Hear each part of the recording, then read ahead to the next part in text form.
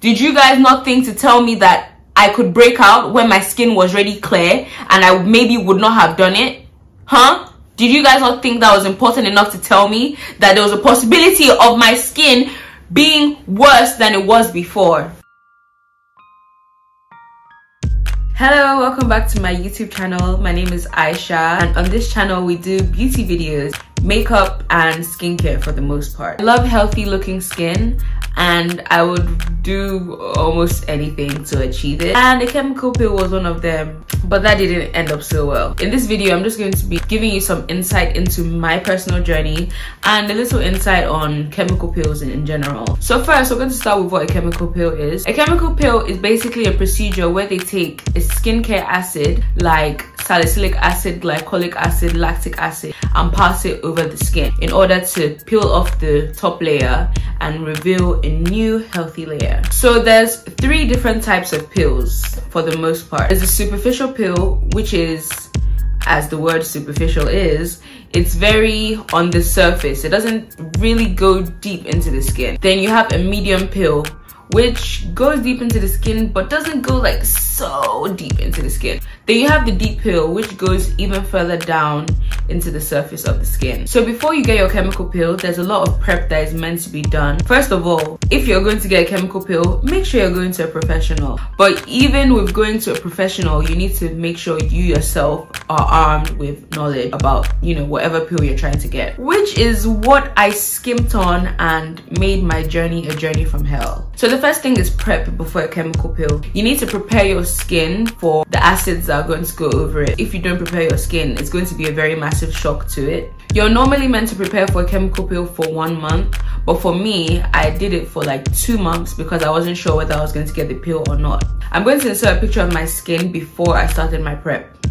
This was in like early July. So essentially the prep was 2 things. The prep was actually 3 things. Products from the esthetician I went to, and sunscreen, of course. I had already been wearing sunscreen, but I doubled down on it and was actually reapplying and all those things just to ensure that my skin was not too sensitive before the peel. So the prep skincare they give you is to essentially break down some of the melanin and stop the melanin production, so when they do the peel, it will have maximum effects and it won't be a shock to your skin. So I did my prep and honestly my skin was amazing. My main concern getting a chemical peel was the fact that my face and my chest didn't match. That is something I have struggled with for a long time. By the end of my prep, honestly, my face and my chest were essentially the same color, just slightly off. So I had decided before that I was just going to skip the peel. The prep had given my skin everything I needed, really, because my skin was really great. But I still had some hyperpigmentation on my cheekbones,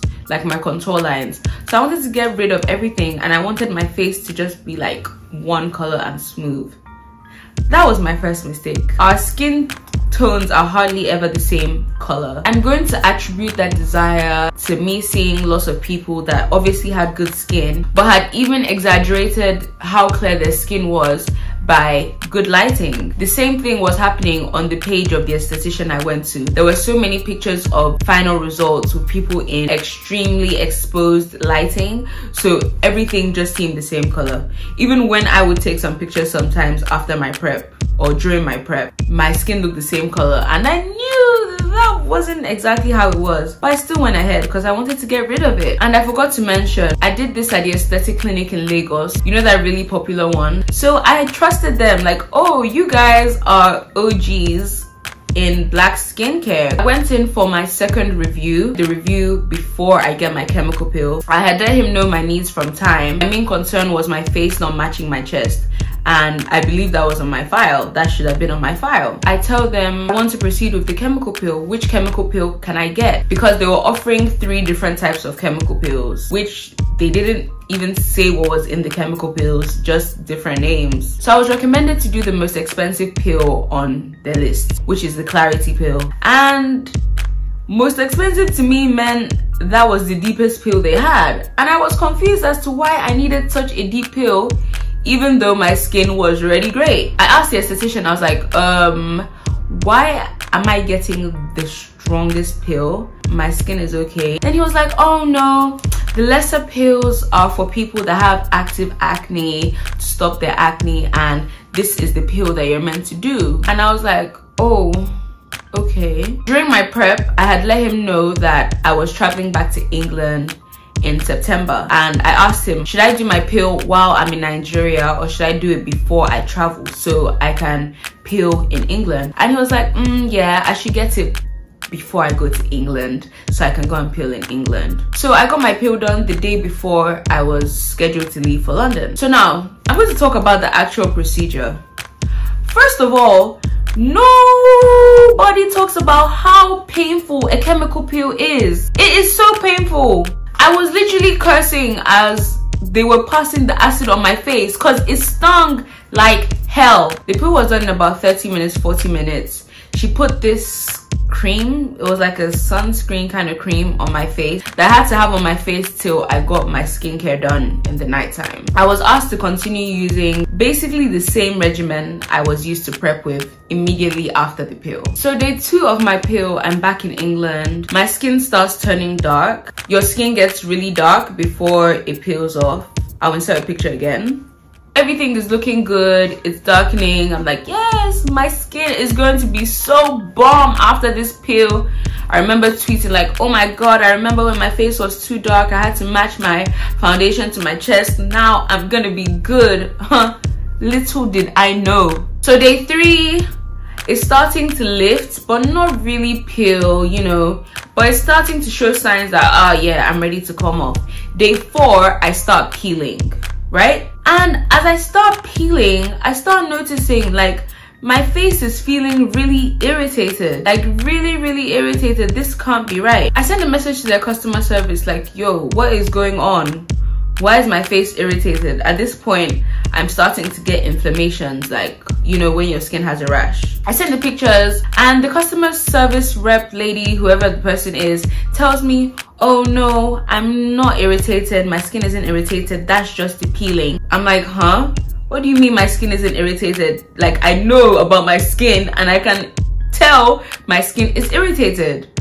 Okay, I take matters into my own hands. The next day I get hydrocortisone cream and I start using it. This was on a weekend, so they were closed on Sunday. Then on Monday I send a message to one of the aestheticians and I'm like, hello, my skin is literally inflamed, what is going on? And she's like, oh, you know, just traveled and all of the changes in the environment, the changes in water, so you're irritated. I think you should use hydrocortisone cream. Oh, so if I didn't start using hydrocortisone cream 3 days before, when your customer service told me there was nothing wrong, what would have happened to my face? I would have just been itching and my face would be fucked. And I tell her like, yeah, I'm already on hydrocortisone cream. I put myself on hydrocortisone cream because obviously there's something wrong. To add this very important part, when I sent my pictures to the person that did the pill, she told me to send all the pictures of all the things they had told me to buy before even saying anything about the irritation. She was alluding to me not buying a particular soothing cream, which was a 5 times markup from the retail price of that product that they were selling at their clinic. I found that very interesting. So you're trying to say it's my fault? So I'm using the hydrocortisone cream and the routine they gave me, and I just think to myself, wait a minute, why am I using tretinoin, hydroquinone, and some other formula thing they have? Why am I using that immediately after I got a chemical pill? Like, is this even safe for my skin? Now on like day 6, the perimeter of my face is still peeling, but for the most part, everything in the middle has peeled. And I'm starting to notice the reaction I have is still there. It's just not itchy anymore. I didn't talk about the itching. That shit was itching me. My skin was also very dry. Then I realized like, oh, I'm in England. It's dry here. Nobody thought to tell me this, that I may need a humidifier. So I got a humidifier like day 5. So day 6, I'm starting to notice, wait a minute, these reactions, they're kind of turning into dots, like spots. So it's starting to form white spots here. and on my chin. There's a reaction all over my face. Does that mean I'm going to be covered in white spots? So by day 7, day 8, my skin had finished peeling, but another problem had arisen. The white spots started turning into pimples. Oh my god. I was sending them messages like, bro, what is going on my skin? Why am I breaking out? I've never broken out before like this. My chin, my cheeks.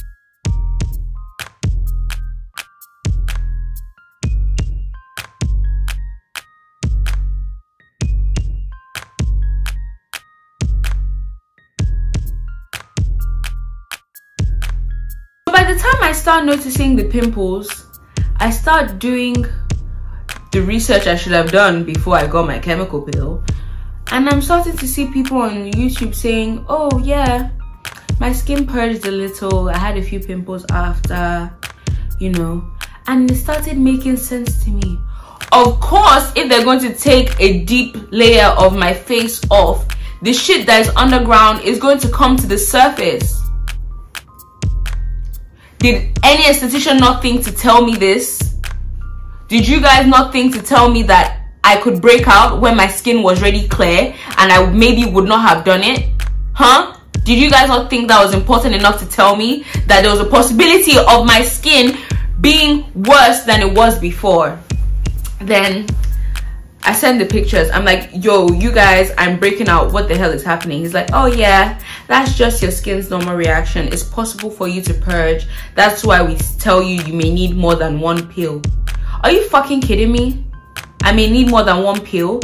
So you mean to tell me every time you do a pill for me, I'm going to break out, then you guys are going to do a pill, then my pill is going to... What?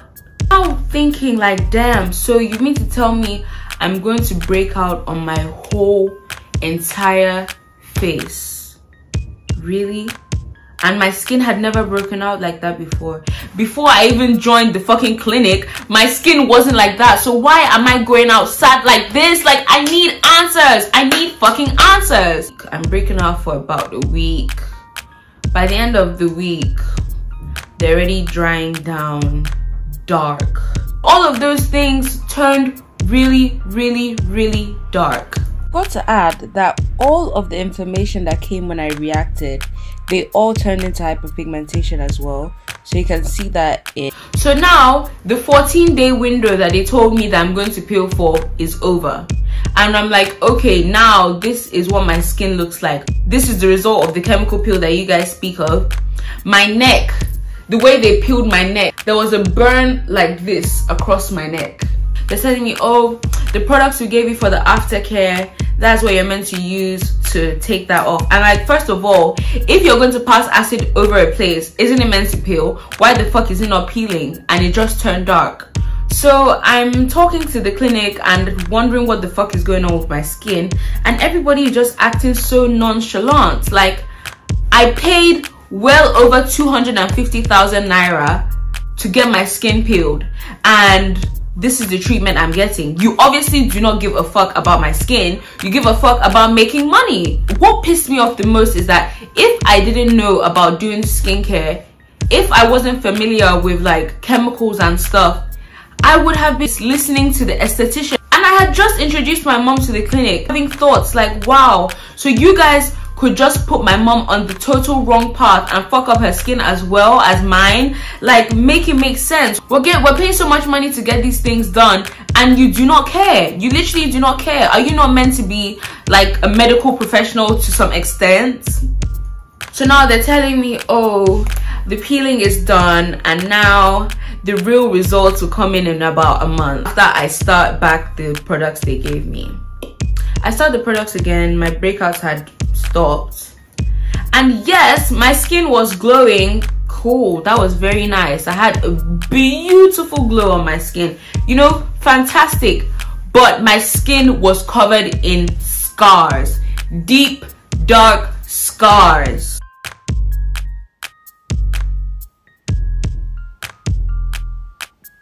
Do you know how crazy that is? So now, after the month, obviously hyperpigmentation is not going to go in a month. I send them a message again like, okay, the month's up, what now?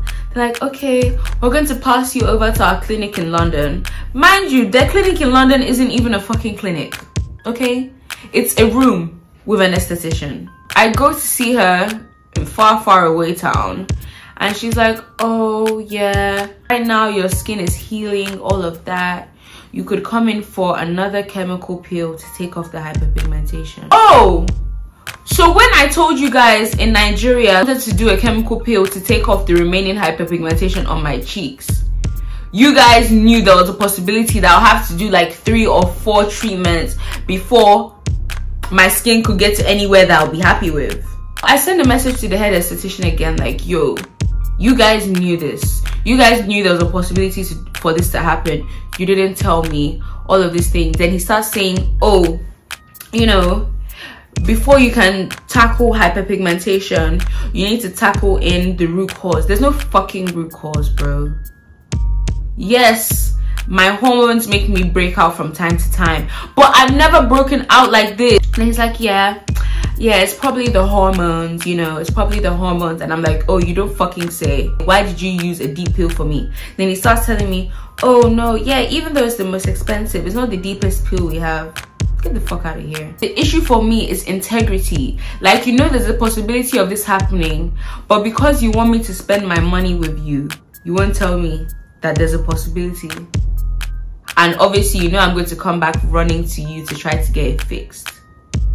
It's insane. So after all of this, I just blacklisted the clinic, honestly. Like, in my mind, like, I'm not going back to you guys. You guys do not care about my skin. The Aesthetic Clinic Lagos has zero integrity, and people really need to know that, because what you see on Instagram will have you thinking like, oh, they're these superheroes that save everyone. I have gone back to using the routines I used before, like using the correct actives, making sure my skin is hydrated, making sure I'm changing my pillowcases, you know, all of that stuff.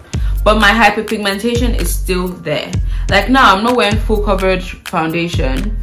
You can still see a little bit of my hyperpigmentation. So it's a slow but sure process to my skin getting clear again and free of all my hyperpigmentation. I'm going to insert some pictures of myself from October till now, January, with just, you know, a very basic skincare routine. I'm going to try to add some more actives because I've been slacking on it. Honestly, after the pill and my skin getting messed up, I stopped caring so much about my skin in terms of like having spots and whatever. I was just like, you know what, I have hyperpigmentation from my acne and that's it. Honestly, that is it. I can't command that. It's obviously annoying when you have to do makeup, because doing makeup with scars, you have to cover them up and all of that. But honestly, it's just a hyperpigmentation, you know? So my final thoughts on getting a chemical peel. Okay to have hyperpigmentation, as I've said a few times, from my regret. Face doesn't need to be one color. We're rich in melanin. When things happen to us, like you get a spot, you get a pimple, you get a cut, your skin gets hyperpigmentation.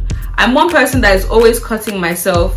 Look at this. This is a very small cut and I have hyperpigmentation now. Like, it's literally normal to have hyperpigmentation. I was in a pursuit of perfection.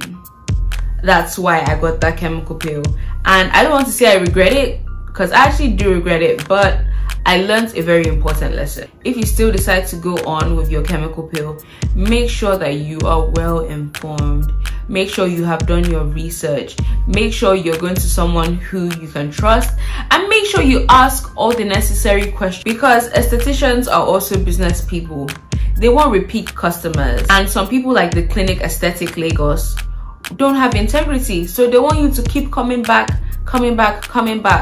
and you know, they don't care as long as you come back. If you got to the end of this video, thank you for watching. Honestly, I got angry in some parts because I'm just remembering how everything went down and how nonchalant they were. But thank you for watching. I post a video every Friday on makeup techniques mostly, and sometimes skincare. If you like that kind of content, please subscribe, and if you enjoyed this video, please give me a thumbs up, you know, help me know you like it. Thank you for watching my video, and you'll see me in my next video. Goodbye.